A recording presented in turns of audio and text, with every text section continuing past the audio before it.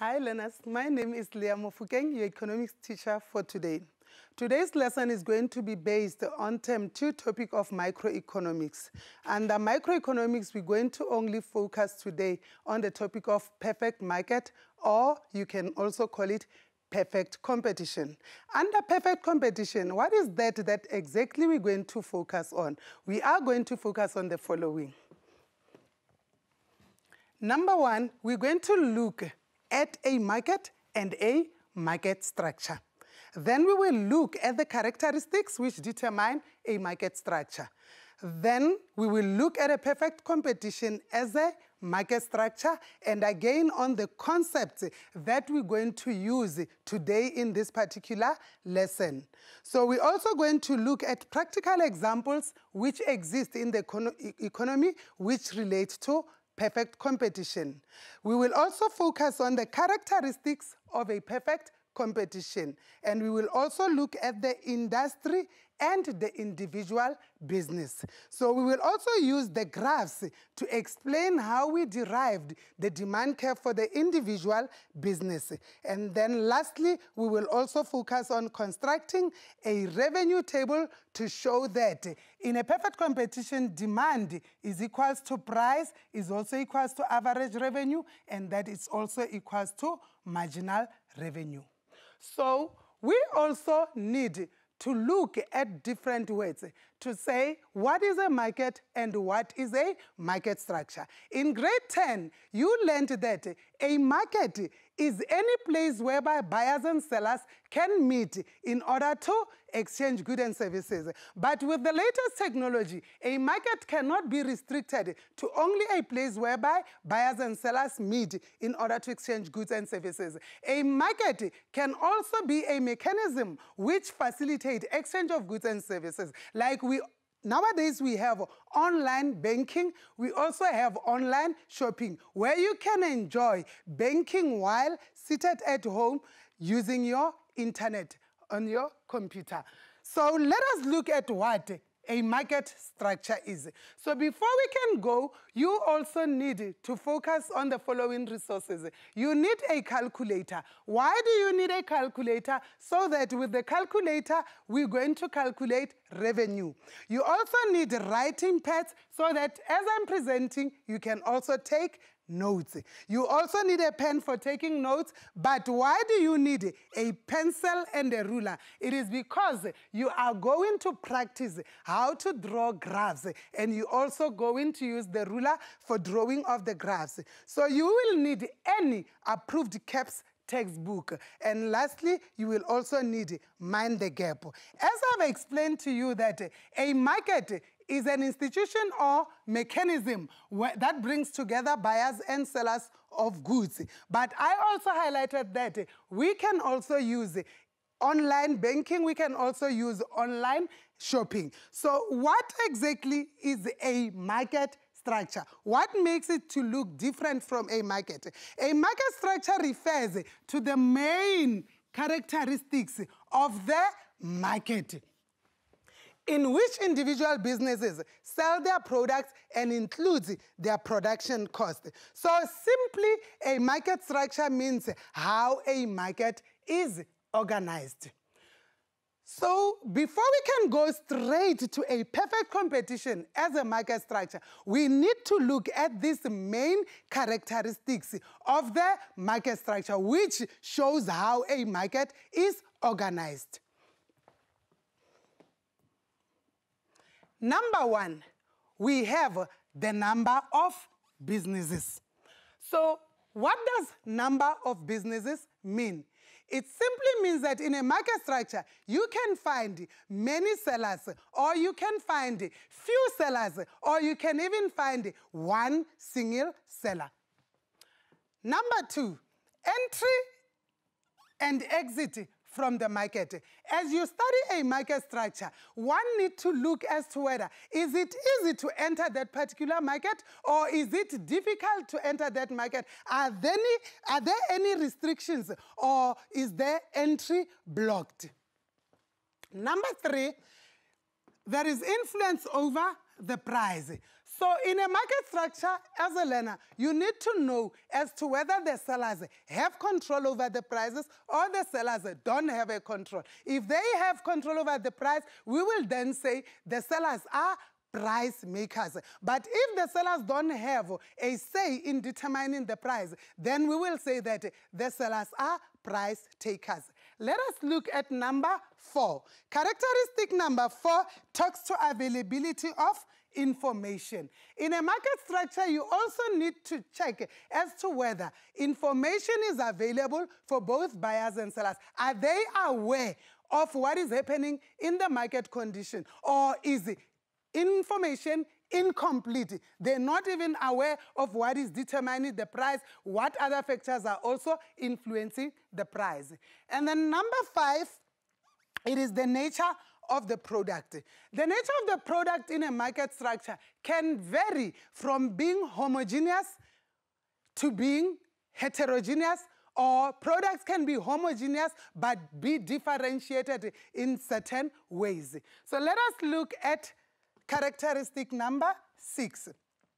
Characteristic number 6, as you study a market structure, you need to know as to whether there are practical examples in the economy. If I'm talking about perfect competition, does it exist? Where in the economy can one find this type of a market?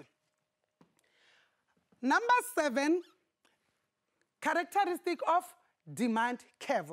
This characteristic, as you're studying the market structure, you need to know how the demand curve will be sloping for each and every market structure. Is it a straight horizontal line? Is it sloping downward? And how does it relate with the price that is charged? Characteristic number 8.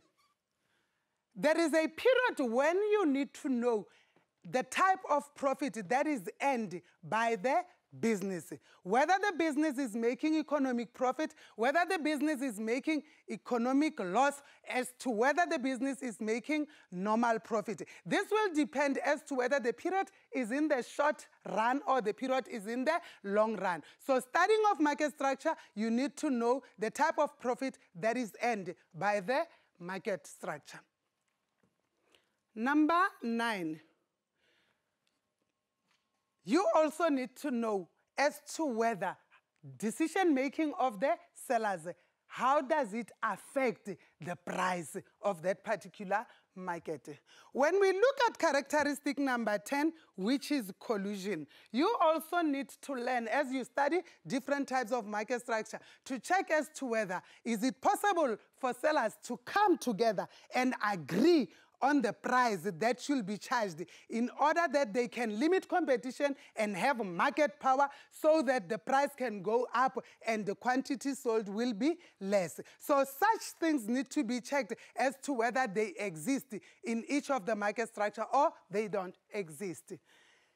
Characteristic number 11, which is productive or technical efficiency. You also need to look as to whether are the sellers able to produce goods at the lowest cost possible? Are they able to produce goods of best quality?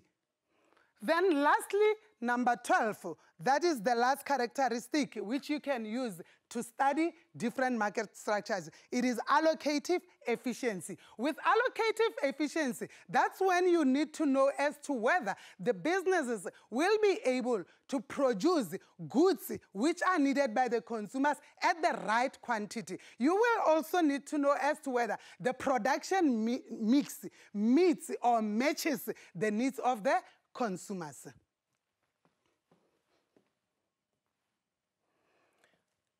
Just like when I started the lesson, I mentioned that today's lesson will focus on perfect competition. Perfect competition is not the only market structure that we have. We have 4 market structures, namely perfect competition, which you can call perfect market. We also have monopoly, we also have oligopoly, we also have monopolistic competition. But today I highlighted perfect competition because this is what we're going to focus on.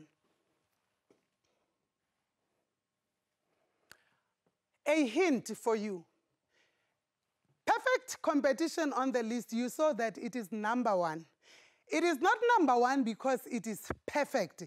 It is number 1 because we're going to use it as a measure or as a yardstick to compare it with other market structures. The examiner can ask you a question to compare all the 4 market structures.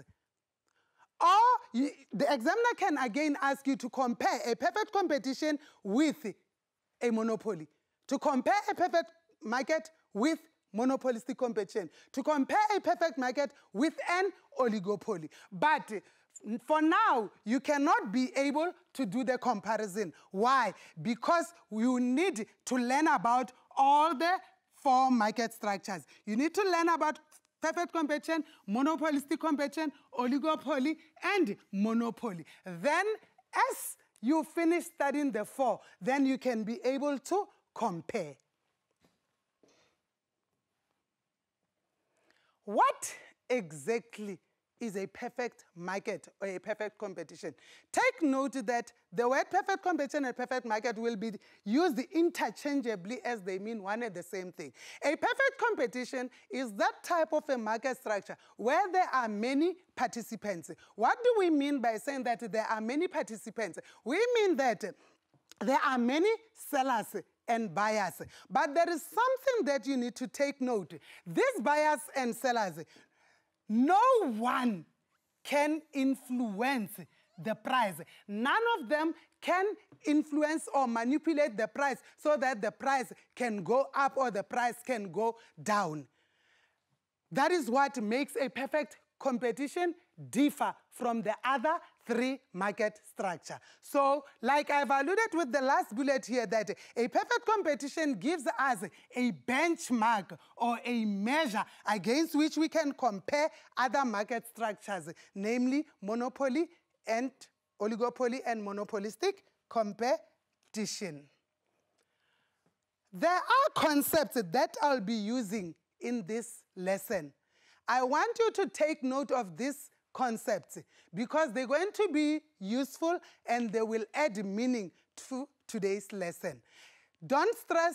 For now, I will highlight the concepts, but during the presentation, you will learn more about how to explain them and use them in the content. The first one is average revenue.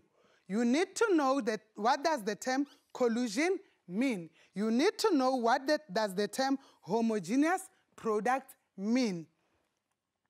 Other concepts that you need to learn about is the term industry and the term market. The term market structure, the term marginal revenue, also you need to master these concepts. You need to know what a perfect market is, and I've already explained that, and you need to know what a price taker is. What do we mean when we say a seller is a price taker? You also need to know what does the term total revenue mean, what does the term equilibrium point mean, and what does the term market price mean.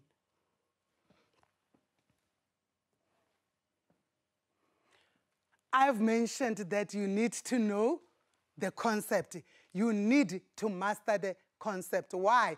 These concepts are beneficial in the following manner. It will help you in answering Section A questions. In Section A, that is where you'll find that for question 1.1, you are given multiple choice question. And the concepts are described, and you are given about 4 concepts to choose the correct one. If you don't know your concept well, you won't be able to select the alternative that is correct. Again, in question number 1.2, where you will find that you are given matching items. You have to match the concepts in column A with the descriptions in column B. So if you are given a list of concepts and a list of descriptions for you to match, this knowledge of concept will benefit you in answering such questions. And then lastly, question 1.3.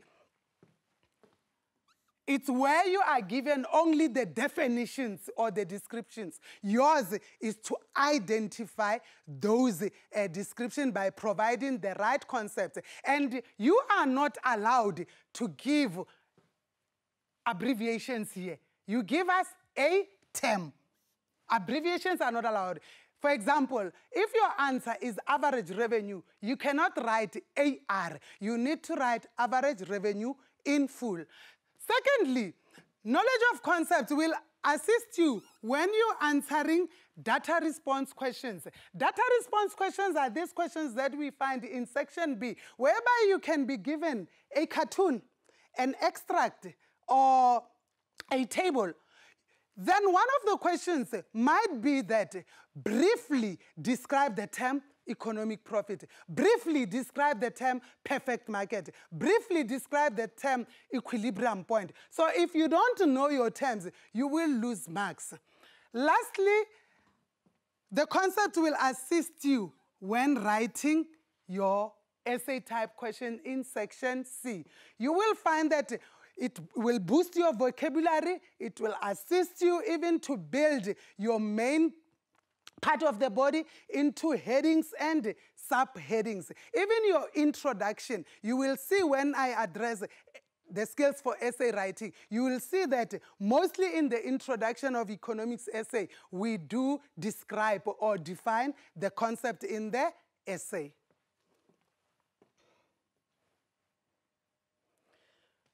When looking at characteristics of market structure, I've mentioned one characteristic as an example to say you need, as you are studying market structures, to be able to relate to them practically. As I mentioned that a perfect market is a market where there are many buyers and sellers who cannot influence the price. Where exactly can we find these particular examples of the perfect competition? Does a market like this exist where you don't have an influence, but you are the owner of the business, but you don't have an influence? So yes, examples do exist, but take note that perfect competition is a market which is rare. It is so rare that even the examples are so less. They do sometimes match the characteristics of a perfect market. So we have a forex exchange market where traders exchange currencies. In term 1, you learned about the forex market, whereby our South African Reserve Bank is currently using what? A free-floating exchange rate system. So whereby the value of the rand, when it comes to exchanging rands with dollars, exchanging rands with other currencies, in South Africa, only the market forces of demand and supply determine the exchange rate. So none of the officials at the Reserve Bank can influence or manipulate how the rate should be traded or how it should function. None of them can use devaluation or revaluation to influence how it works. Another example, we have agricultural market or fresh produce market. With fresh produce market, we can relate to products which are similar, such as carrots, potatoes, grains, etc., which are all generic. Another example is the share market or the stock exchange market. In South Africa, the practical example that we can relate to is the Johannesburg Security Exchange. Lastly, we have the international commodity market, whereby we have the market for gold and the market for oil. This is the business of the day, characteristics of perfect competition. If you master these characteristics, then it will be easier for you to move to monopoly, monopoly competition, and oligopoly. What I'm going to do now, I want to list these characteristics. When I list, it means that I'm not going to go in detail. So the examiner can ask you to list any 2 characteristics of a perfect competition or to name any 2 of these characteristics. Let me quickly name the characteristics. Number 1, products must be homogeneous or identical. There should be many buyers and sellers. There is no preferential treatment, there is no discrimination, and there is no collusion. There is efficient transport and efficient communication in this market structure. Free availability of market information, meaning that information is complete. There is free access to and from the market, or we can say there is free entry or exit. The factors of production are completely mobile, and the market is unregulated. What I've done, I've just listed the characteristics.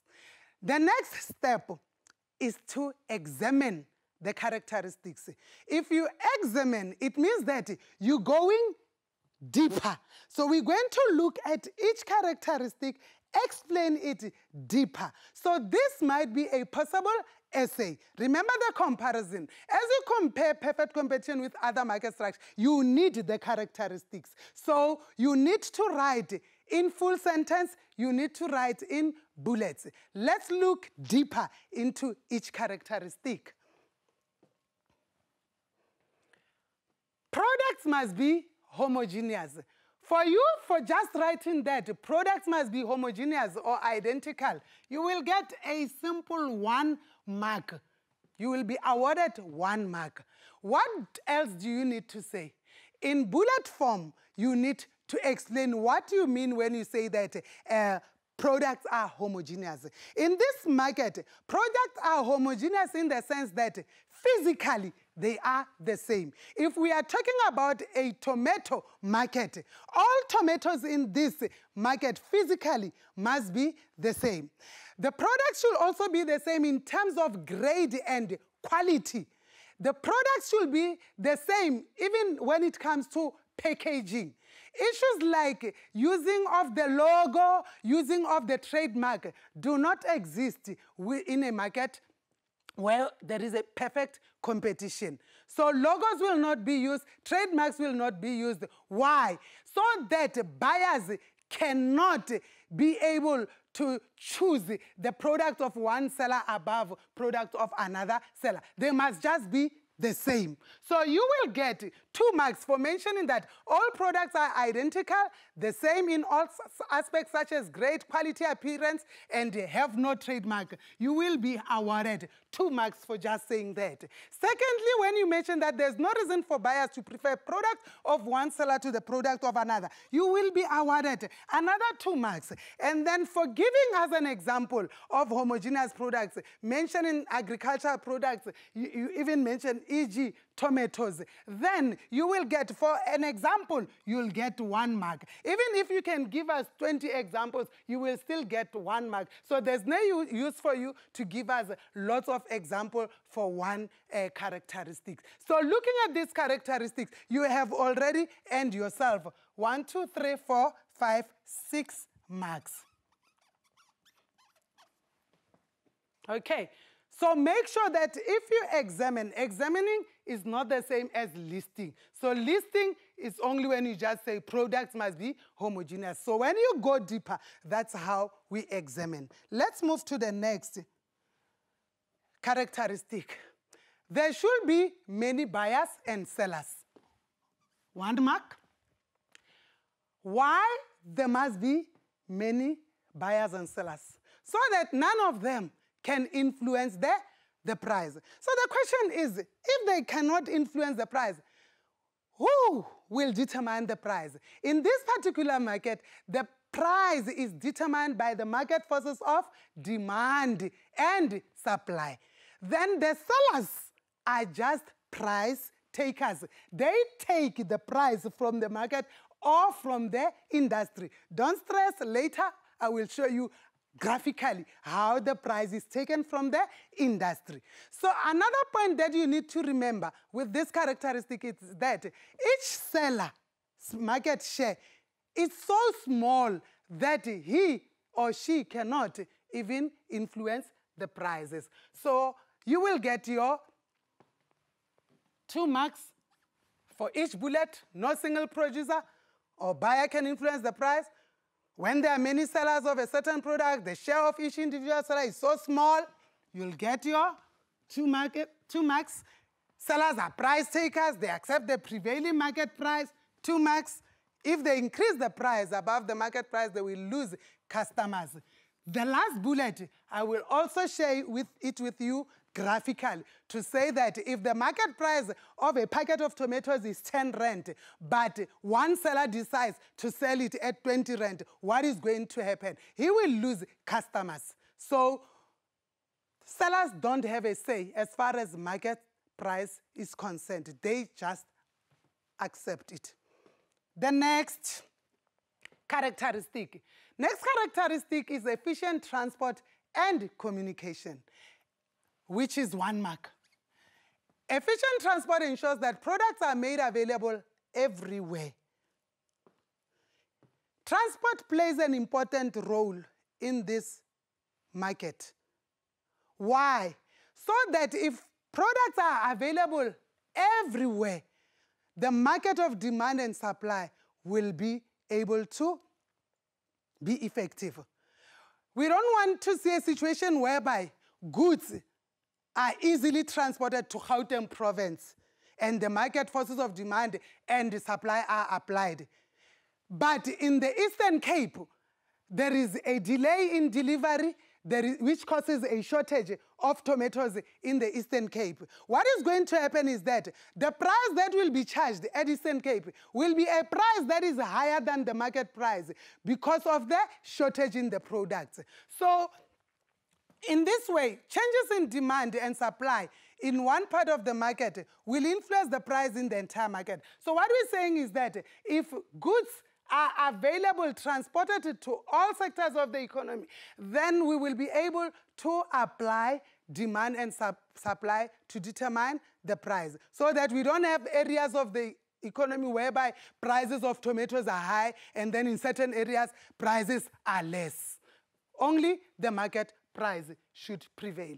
So lastly, don't forget that you have just earned yourself 2 marks, and then there must be efficient communication which keeps buyers and sellers informed about the market condition. So with technology today, it is easy because of the internet, because of radio, because of TV, because of catalogs. Sellers and buyers are able to know what is happening in the market. I will link the last bullet with the next characteristic. There must be information. Information should be complete. All buyers and sellers must be fully aware of what is happening in any part of the market. So they need to have exactly the same knowledge about the products, their quality, their prices, and other factors that can influence the price of the products. I've already mentioned that because of technology, it is easy to get the information. So each sentence, full sentence, not a half sentence. Each full sentence, you will be awarded full 2 marks.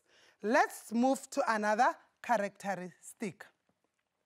The other characteristic is free access to and from the markets. Usually we will say that entry is easy, exit is easy. What does this again mean? It simply means that if I'm a tomato farmer and I'm enjoying economic profits and you're observing me, and nothing will stop you to enter the tomato market and establish the same business as mine so that you can also enjoy the economic profit. So there are no restrictions to entry.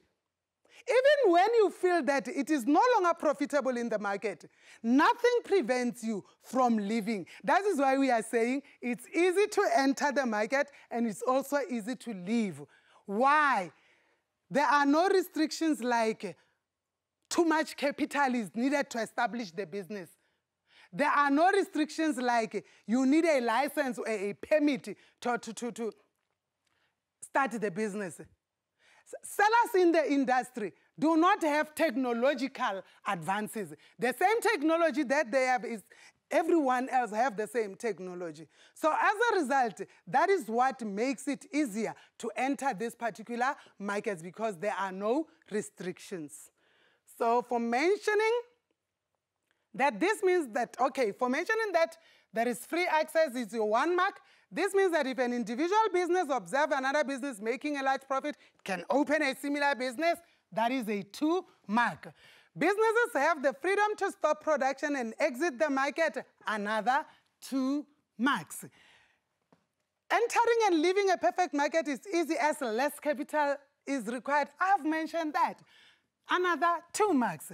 There are no barriers to entry such as, licensing, patent rights, technological advances, or sole rights to a natural resource. You will get your 2 full marks. Do you see how easily one can get marks in economics?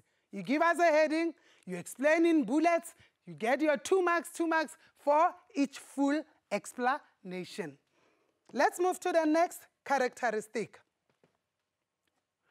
There is no preferential treatment. There is no discrimination. There is no collusion. How? Because prices are determined by the market forces of demand and supply.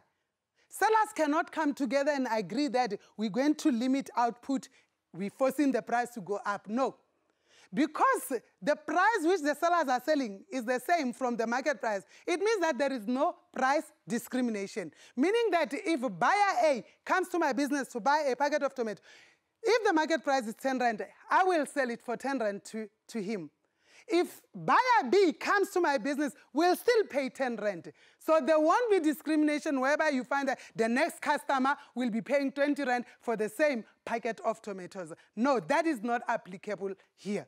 So price discrimination is totally impossible. Collusion is totally impossible. So for mentioning all these facts, you will get your 2 marks. Look at this bullet. It says buyers and sellers base their action solely on their price.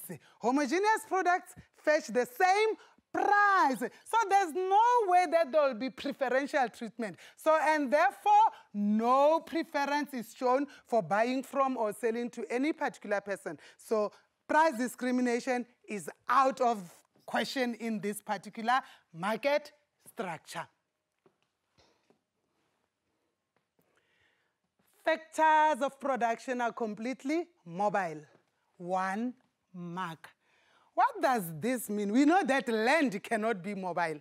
Okay, so with this characteristic, we are referring to entrepreneurship. We are referring to labor. We are referring to capital. Meaning that a tomato farmer, if he no longer wants to use his entrepreneurial skills in a tomato farm, he wants to go and explore somewhere, maybe in the forex market, he can feel free to do so. Move his skills from this market industry to another, from this farming market to another industry, which is the forex.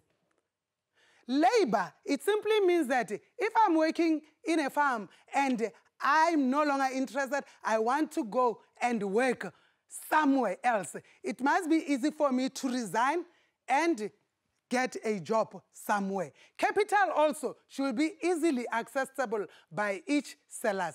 That is what we mean. And then you will get 2 marks for just explaining that production factors such as labor, capital, and entrepreneurship can move freely from one geographical area to another and from one market to another.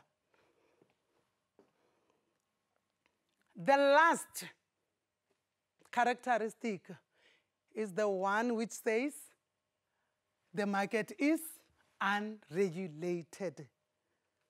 What does it mean? Have you ever seen a market whereby there's no regulation? Yes, this is the market, perfect competition. The government does not regulate. There's no government intervention.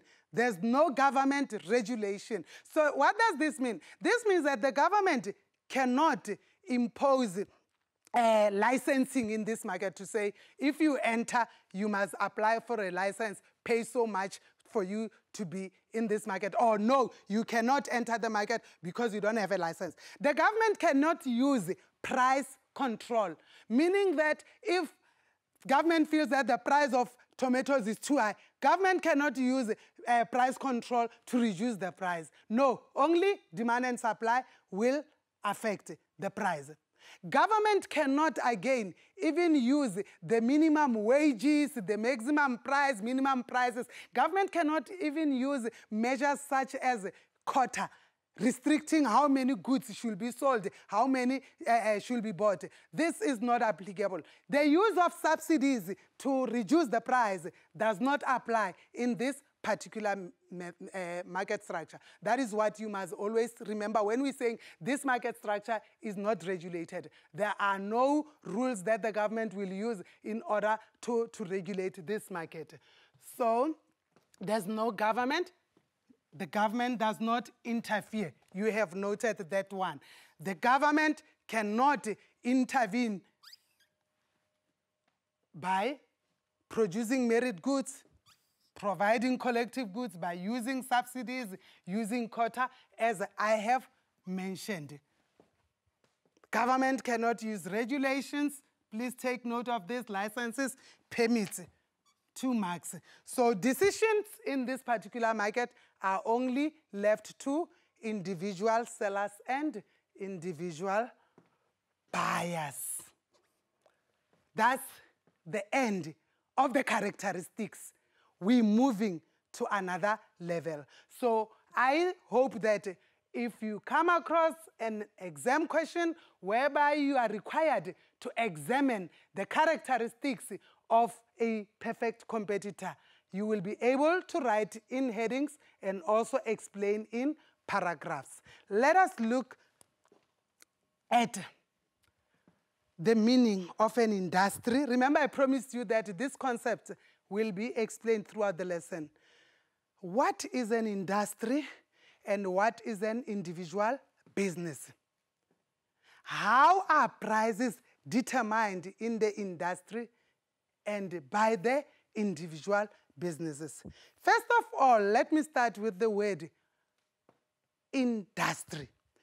Industry means a total of individual sellers who are selling the same products. So if we are having, for example, 1,000 farmers, together they form an industry. But the moment I call them farmer A, it means that farmer A is an individual seller.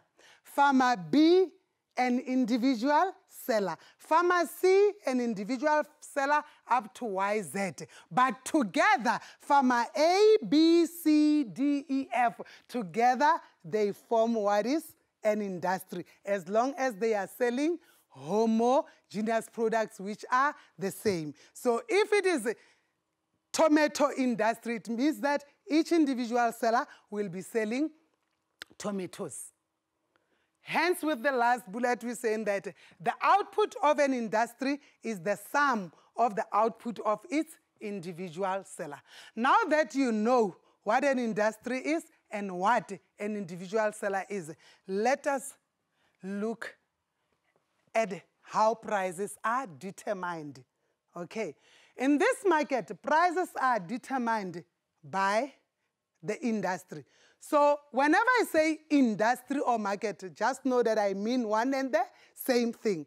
The moment I say a firm, an individual business, an individual supplier, an individual seller, an individual producer, I mean the same. So I'll be switching from industry to market. And then the moment I say a firm, you know I'm referring to one single supplier.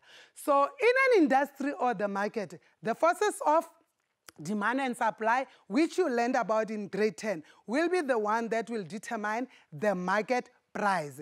And then what will happen to the individual seller or the firm? Individual seller or the firm will take the price from the market. Now we are approaching the point where I promised you that we don't just take, but graphically you need to see how they take.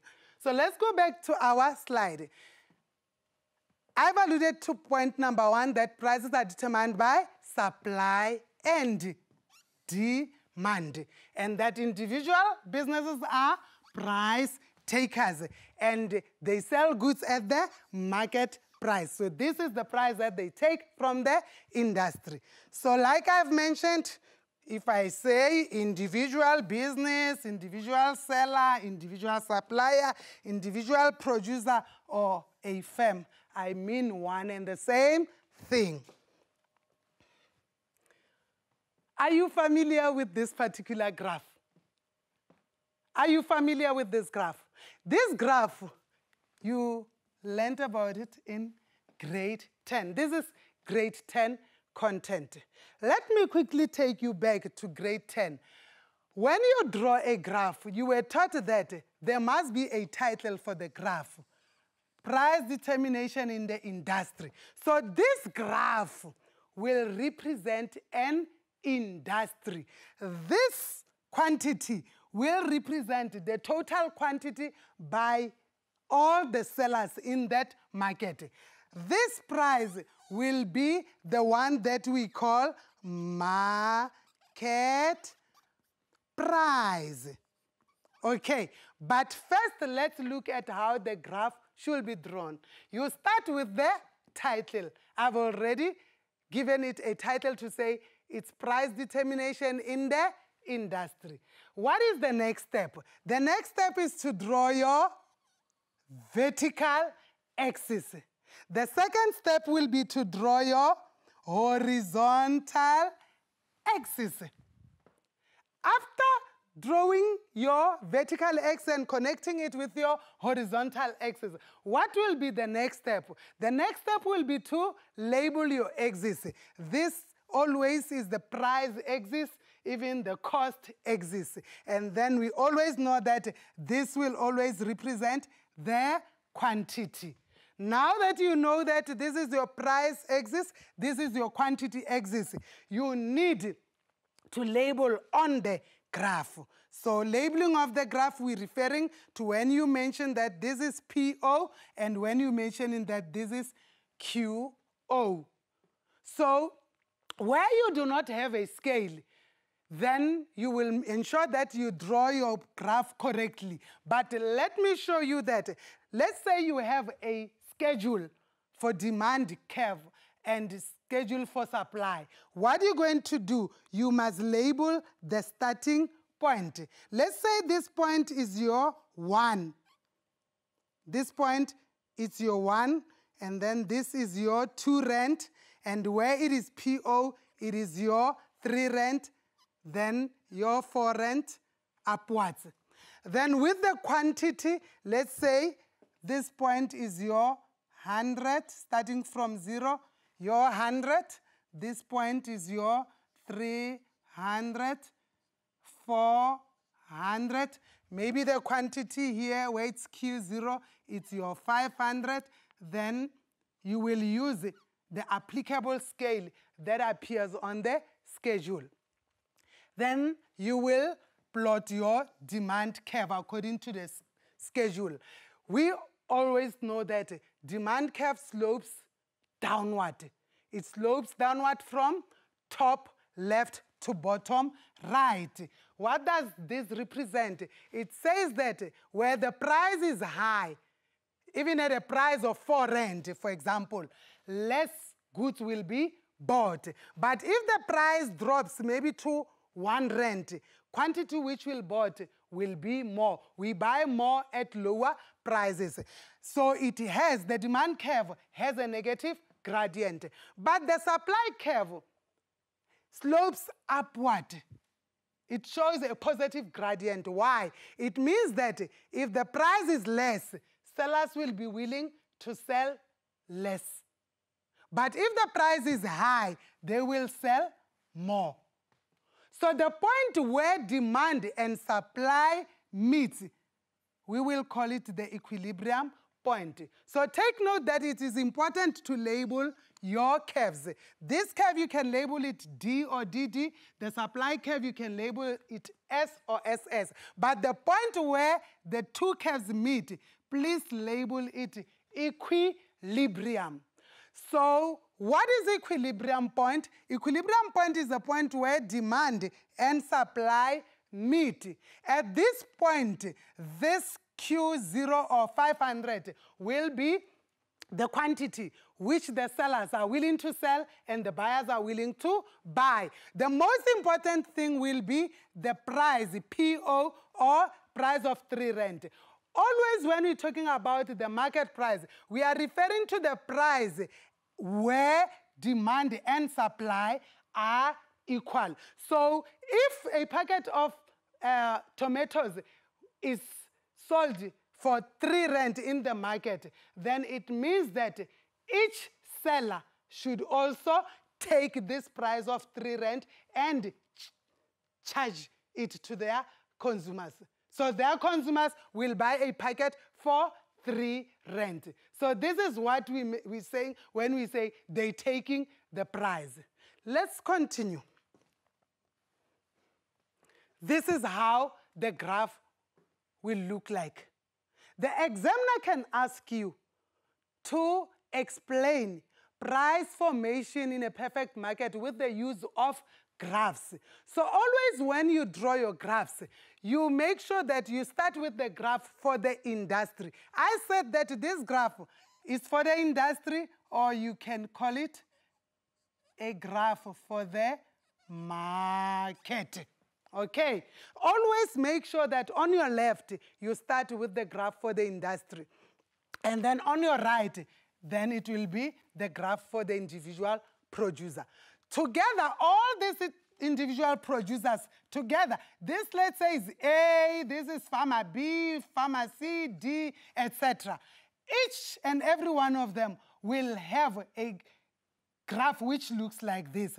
But together, in the industry or the market, the graph which represents the tomato industry or the tomato market will look like this.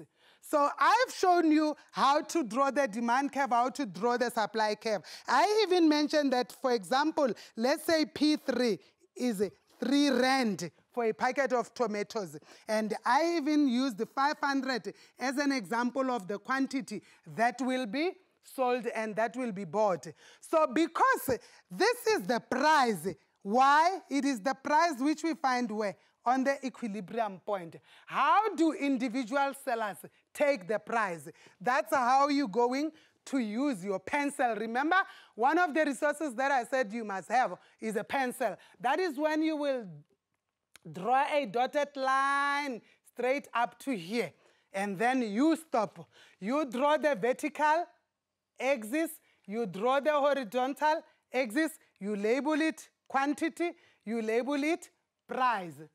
Okay, then you take the price of 3 rand. This will be our 3 rand. You take this price and draw a straight line which will represent the demand curve for the individual producer. Remember I said that you can call him a firm or a supplier. There's 2 things that I want you to take note of. The demand curve for the industry slopes downwards from top left to bottom right, which means that as the price goes up, less will be bought, as the bought and sold, and then as the price goes down, more will be bought. So always remember that the demand curve for the industry is downward sloping, but the demand curve for the individual supplier or the firm is a straight horizontal line. So can you see how the price of 3 rand was taken by the individual supplier? All in all, this simply means that the market charges a price of 3 rand. As an individual firm, you don't have a choice but to also charge the same price.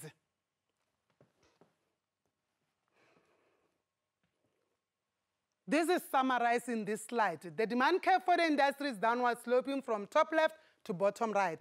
The price determined by the industry or the market is P1. Let us go back and see. This is our P1. This is our P1.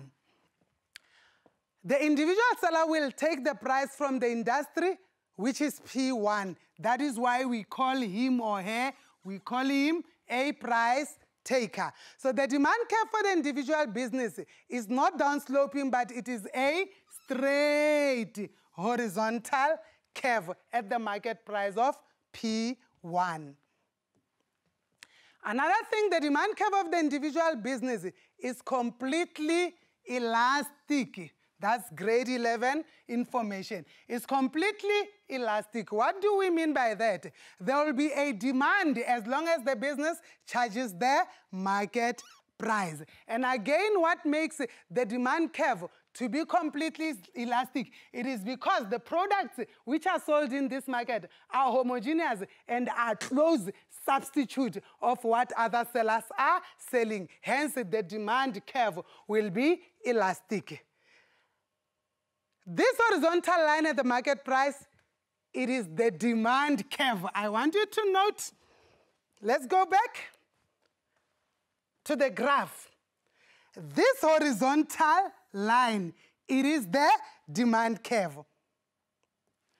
It is not only the demand curve, it is also the average revenue, and it is also the marginal revenue.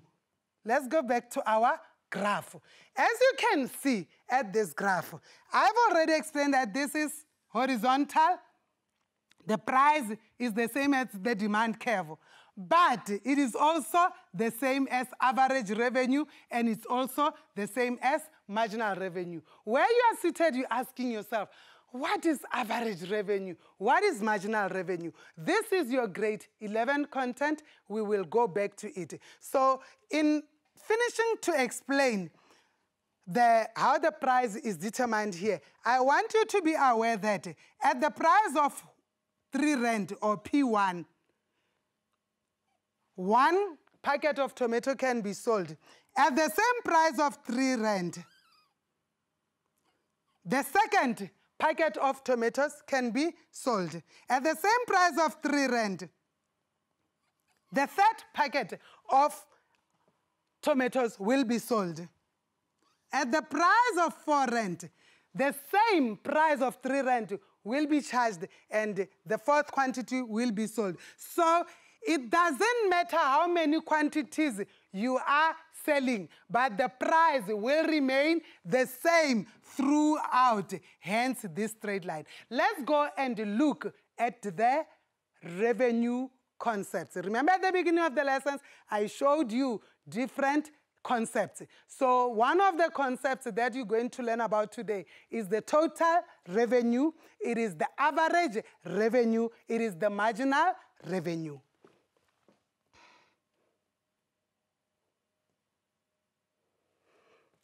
What is total revenue? We use the abbreviation TR for total revenue. It is the total income which the business receives from selling its products. Total revenue can be calculated on a daily basis. It can be calculated weekly. It can be calculated monthly or yearly. So if you want to know how much revenue did I receive for selling maybe about 500 boxes of tomato, what you need to know the formula. How do you calculate your total revenue? Then you will say TR equals to P times Q. What does P represent?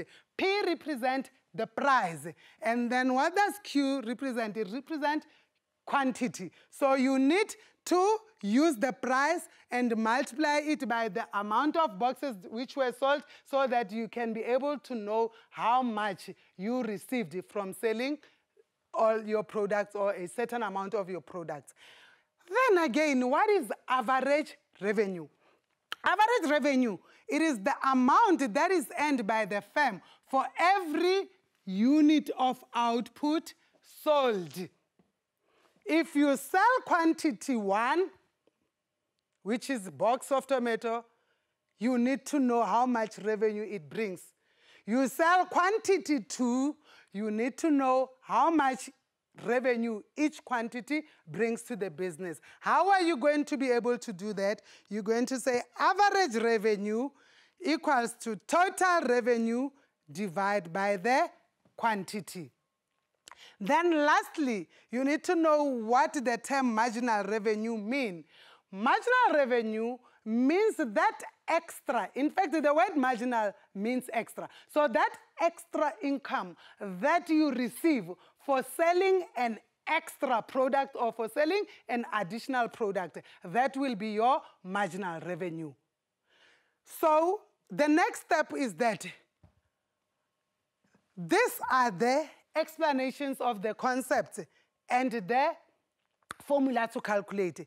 How do we calculate marginal revenue? When we calculate marginal revenue, we look at the change in total revenue and divide it with the change in quantity. So let us use this information to draw a revenue schedule and to also calculate revenue and also plot the graphs.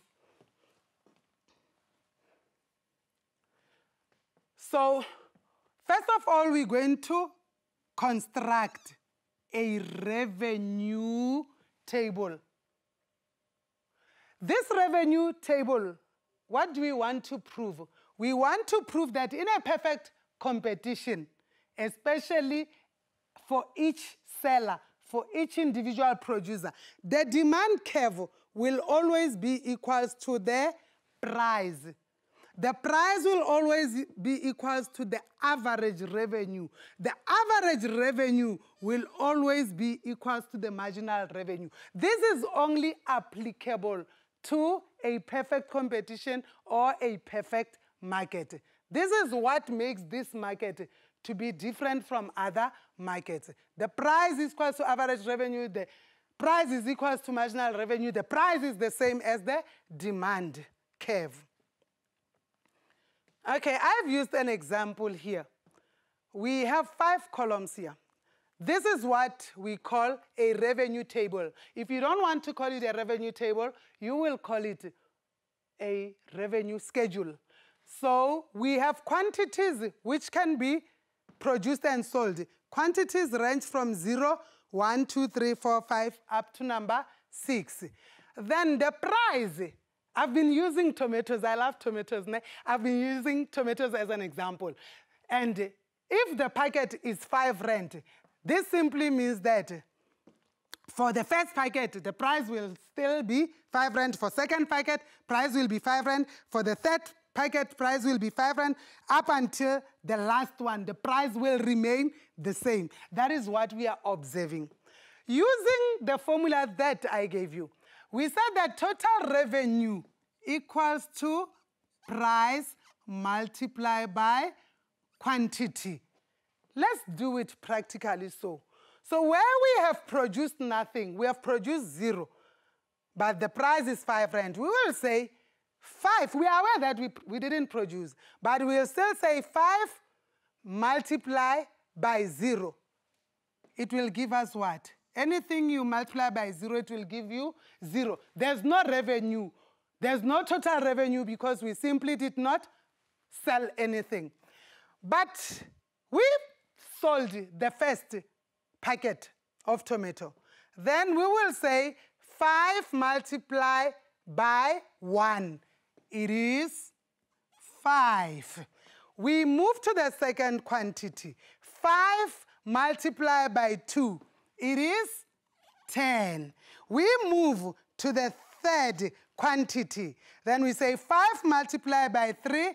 It is 15. Then we move to the fourth packet of tomatoes. 5 multiplied by 4, it's a 20. When we move to the fifth packet of tomatoes that we are selling, we'll say 5 times 5, it's a 25. And then with the last unit, which is unit number 6, 5 times 6 will equal to a 30. What do you observe by just looking at the total revenue? What is the trend here? The trend is that As we are selling less, the total revenue is less. But the more we are selling, total revenue will increase with quantity sold. Then let us move to marginal revenue.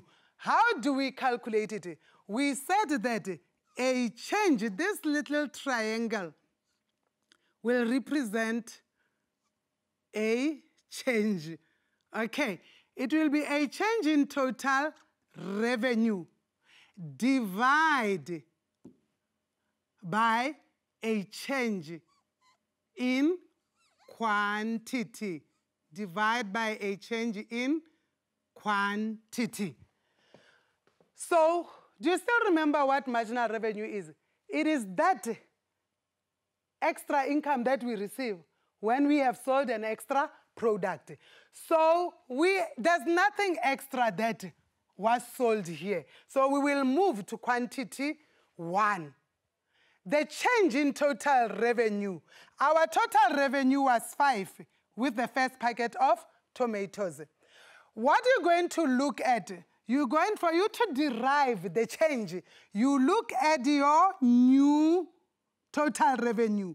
You subtract it with your previous revenue, then you'll get the change in total revenue. So 5 minus 0 equals to 5.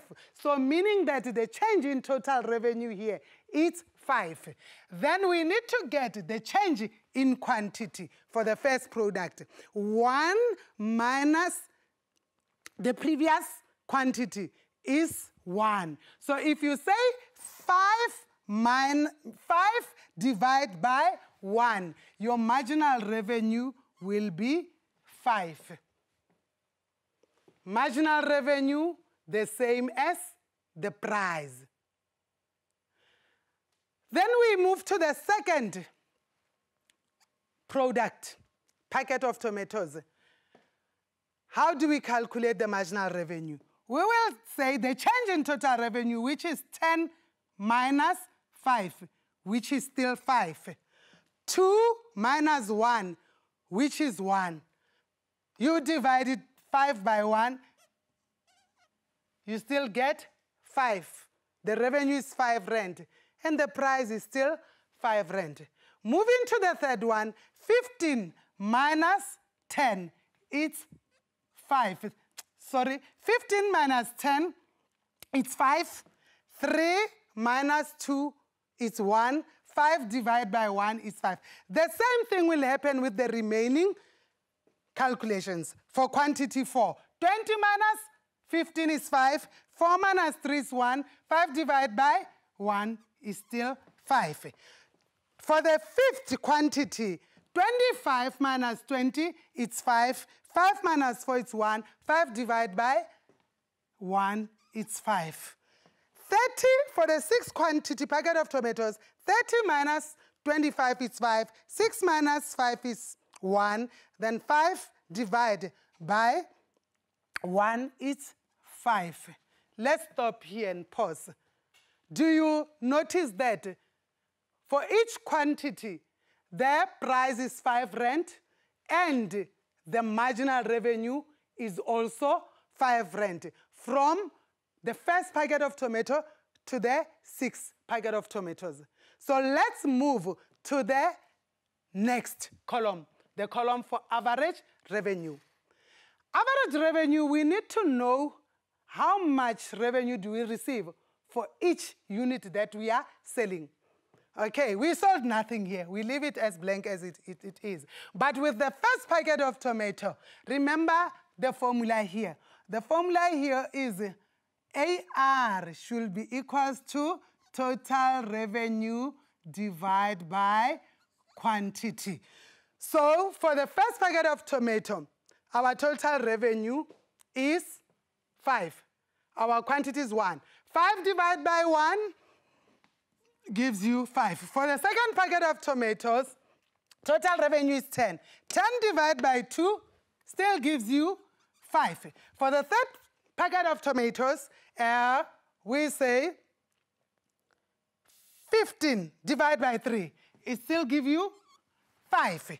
For the fourth packet of tomato, you look at your total revenue is 20. 20 divided by 4, still it's 5. For the fifth one, 25 divided by 5 gives you 5 rand. And lastly, with the sixth quantity, 30 divided by 6 is still 5. By merely observing, you will see that it is indeed the truth that the price in a perfect competition will be the same as the average revenue, and it will be the same as the marginal revenue. Only the total revenue will go up as we are selling more and more. So your graph will neatly, your schedule will neatly look like this. So far we have proven that our price is equal to our demand curve. It's also equals to AR is also equals to MR. Then what is the next step? We're going to use the above revenue table to derive the demand curve for an individual business. Which schedule are we going to use? We are going to use this particular schedule. So drawing of the graph is going to be easier because we know that if the price is the same as the average revenue and is the same as the marginal revenue, our graph will just be a straight horizontal line. So the graph will look like this. So first, when you draw a graph, I said to you, you must do what? There are marks for all the steps that I mentioned. You need to give it a title. So the title here will be individual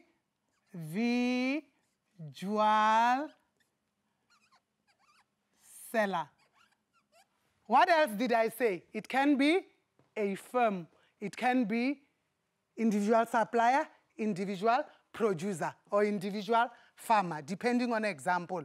Our X's, are they labeled? Yes, this is the price, and then this should represent, the horizontal will represent it will represent quantity. Then what are we going to do? You go back to your schedule. You will see that the quantity starts from 0 up to 6. That's how you will plot your graph. From 0 using a scale of 1. 1, 2, 3, 4, 5, 6. There are marks for all these things that I have mentioned. So you go back to your schedule. You look at the price, at the average revenue, at the marginal revenue. Everything is 5 rand. Price 5 rand, marginal revenue 5 rand, average revenue 5 rand. Then you go back to construct your table. Even if you can have 1 rand here, doesn't matter, 2 rand, above 5 you have 6, 7, it doesn't matter. But what is important is that you have observed that the price is 5 rand. Fine. So at 5 rand, your demand curve will be horizontal. The marginal revenue will be 5 rand, and your average revenue will be 5 rand. I'm going to ask you a question. What if there is a naughty seller who's saying, I cannot sell a packet of tomatoes for 5 rand. I'm not going to be able to make profit. Let me sell it for 10 rand. Above the market price. 5 rand is our market price. We took it from the industry. What is going to happen? We know that in this market there is perfect information. We know how much the price is.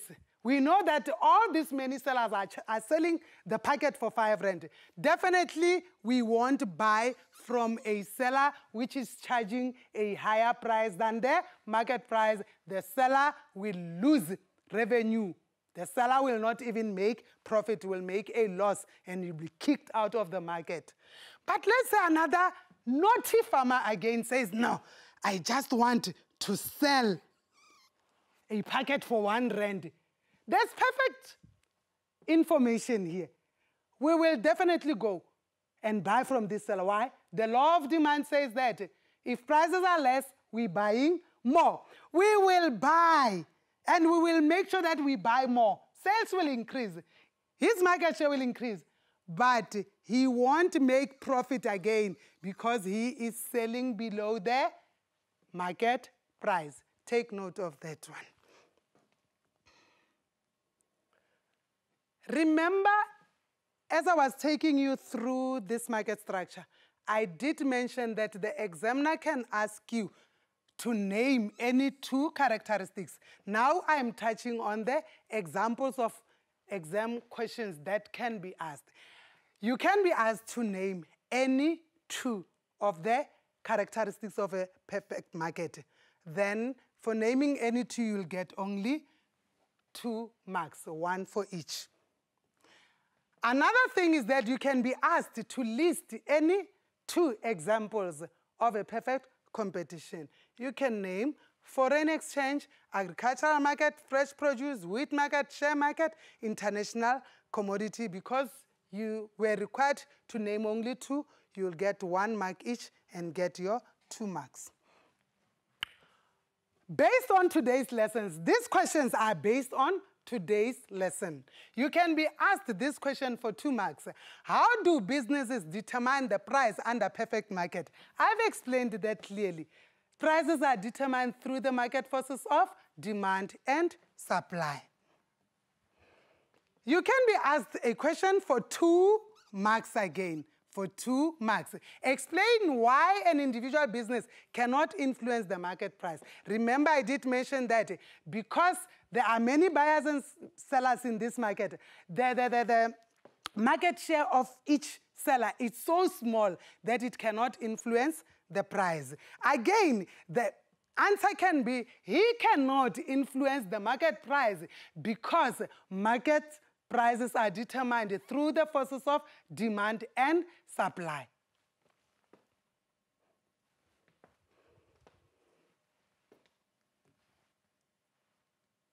Let's move to the next question. Explain why in a perfect market the price is equal to the MR for the individual business.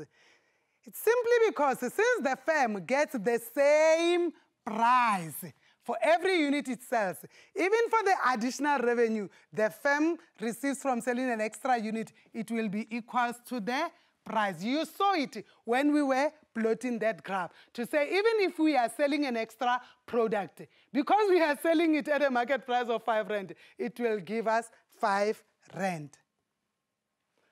How can the consumer benefit from competition? Obviously, we will pay lower prices. Sellers will compete by offering better quality services. There will be more choice. You can buy from seller A, seller B, seller D. Okay.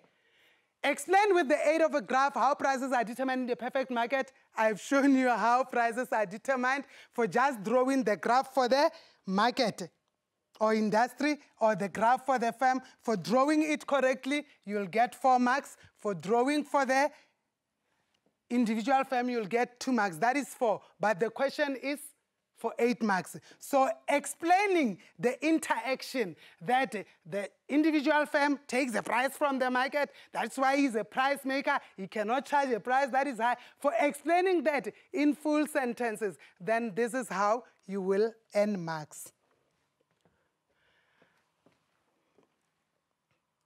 So knowledge of total revenue concepts, average revenue concepts, marginal revenue concepts can be assessed in Section A and Section B. Section A in multiple choice matching items where you are also given definitions, you just identify the concept. And then in Section B, you can be given a graph depicting revenues, or you can be given a schedule, and you can be asked questions to interpret the schedule or the graph.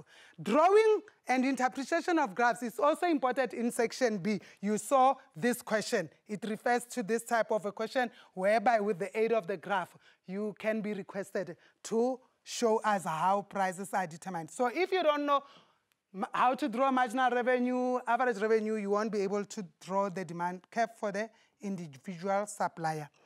Okay. Discuss the nature of the product and the number of sellers as characteristics of a perfect competition. Out of about 7 characteristics, you can be asked to discuss only 1 for 8 marks, or you can be asked to discuss 2. In this example that I've chosen, I've selected nature of product and I've selected number of product. Do you still remember how we were examining them? So it means that you will get 4 marks for nature of the product and 4 marks for number of sellers, meaning that under the nature of product, you will have 2 facts to discuss. Under the number of sellers, you'll have 2 facts to discuss. But take note, don't go and only study these characteristics. You must learn all the characteristics and be able to know how to explain deeper. This is what I meant. You'll get a maximum of 2 marks for just mentioning that product must be homogeneous. That's the nature of the product. And there's one thing that I want to highlight. For full sentences, you'll get your 2 marks, but for providing us with an example, you'll get only 1 mark. So the same is applicable even when you look at many buyers and sellers as a characteristic. You'll get 2 marks for each fact. Why is it not advisable for an individual seller? I've said that. You heard me when I was demonstrating the graph. You sell at a price above the market price, no one will buy from you. You sell at any price below, we will all come and buy, but you want to maximize profit. Okay, these are questions that you need to know and also motivate by saying that the individual seller cannot charge his or her own price. They must be determined by the market forces of demand and supply. Hence, we said he is a price taker. Examine the characteristics of a perfect competition. I did it with you when we were looking at each and every characteristic. The last part, remember our essay is divided into 2. We have the main part and we have the additional part. I have already covered the main part. Remember writing in bullets, and for each characteristic, naming it or listing it. There will be 1 mark for listing, and then there will be 2 marks for every explanation. Then we call this part the main part of the essay. The last one, we call it the additional part. But if you look at these marks, it says the total is 40. But when you look at this, it gives me 36. So where is the missing 4? The 2 mark will be for introduction, and then the other missing 2 mark will be for conclusion, then it will be 40. We're not going to go back to each characteristic. I want to take you quickly through this before the end of our lesson. So if you write an introduction, please go to your question and look at the concept that is in the question. Let's go back. I'm taking you back. Examine characteristics of a perfect competition. Oh, the concept here is perfect competition. So this simply means that in your introduction, you will define or describe what perfect competition is. But be careful. Make sure that anything that you write in your introduction, you don't repeat it in your body. So do not include any part of the question in your introduction. Don't even repeat the question in your introduction.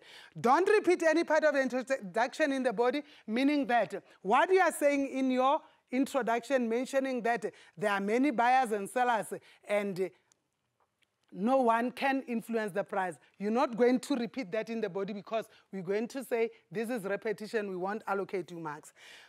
Avoid saying in the introduction what you are going to discuss in the body. There are learners who will write that in this essay, I'm going to discuss perfect competition under the characteristics, under how prices are. No, avoid saying that. You can either, the best and simple way is to describe the concept in that particular topic. The main part, we allocate 8 marks just for the headings. If you have less headings, we look for subheadings.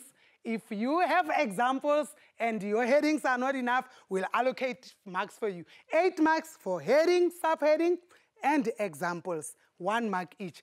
So this means you'll be left, out of 26, you'll be left with 18. And then if the question includes graphs, this 18 mark will be distributed for full explanations and the graphs as well. So avoid using paragraphs, because sometimes you'll find that in a paragraph you have explained something in a paragraph and when we mark, we award you 2 marks. But if it is in a point form, you'll find that you can even earn about 8 or 10 marks. So please use bullets or points.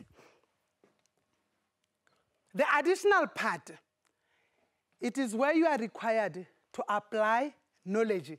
The type of questions that will be asked there are of a higher cognitive level, where you can be asked to evaluate something, you can look at something, at the effectiveness of something, you can look at the success of something, you can advise a minister or a CEO, you can recommend good strategies, you can suggest, you can analyze, you can argue, you can propose, etc. for 10 marks. Then your conclusion for 2 marks, it should be of a higher cognitive level.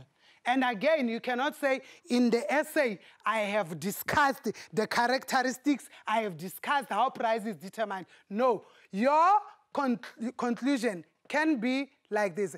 You cannot repeat facts that are already in the introduction or body. You won't get your 2 marks. You can write any opinion under conclusion or value judgment on the facts discussed. It can be a contradictory viewpoint with motivation if required. It can be an additional support of information to strengthen the discussion. So your introduction will be 2 marks, your main part will be 26 marks, and your additional part will be 10 marks, and then your conclusion will be 2 marks. Together, when you add them, they will give you a total of 40 marks. So look at that question, additional part. Why is competition in the marketplace good for the economy? This was not covered anywhere in my lesson. Yours is to go back and think. Ma'am said that there are many suppliers of a product. So in the economy, if we have many suppliers of electricity, using electricity as an example, if we have about 1,000 suppliers of electricity and that market, maybe it's a perfect market, how am I going to benefit? That is where we want you to apply knowledge. You won't find the answers in your textbook. You must think outside the box. That's where you can mention, for example, that when firms compete with each other, consumers buy goods and services at a lower price. Lower prices will lead to an increase in aggregate demand. As a result, firms will expand and produce more. Firms will need more workers. So the increase in employment rate, there will be an increase in employment rate. Competition can encourage businesses to conduct a need analysis, which means that we can receive goods at the right quantity, goods that match our needs. Competition can open business opportunities. Competition can lead to higher productivity, meaning that even the GDP of the country will go up. So these are the things that you need to learn, to apply knowledge. Competition in the market can lead to invention of new products. Competition results in improved quality of the products and more choice for the consumers. So from what I'm stating, I'm confident that when you approach essay writing in section C, you will be able to go step by step as to how to answer to go to the introduction, main part, additional part, and the conclusion. In closing, we must now do a checklist. When I started, I promised you that this is all that is going to be covered. Let us check. A market and a market structure. It was covered. You know the differences between the two. Characteristics which determine a market structure. You can be able to list them and even briefly describe them. Perfect competition as a market structure. You now know what a perfect competition or a perfect market is. Concepts. You can relate to the concepts which were used throughout these lessons. Examples. You now know that the JSE is a closer example of a perfect market. You know that our farmers, they represent a perfect market. You can now examine characteristics of a perfect market. You know the difference between the industry and the individual business. You can also use graphs to derive the demand curve for the individual business, that straight horizontal line.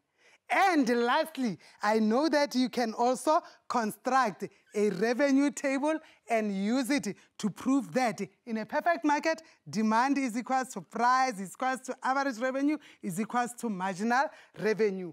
And I also showed you how you can respond to certain types of questions if you are sitting for your exams. So this brings us to the end of today's lesson. Bye-bye.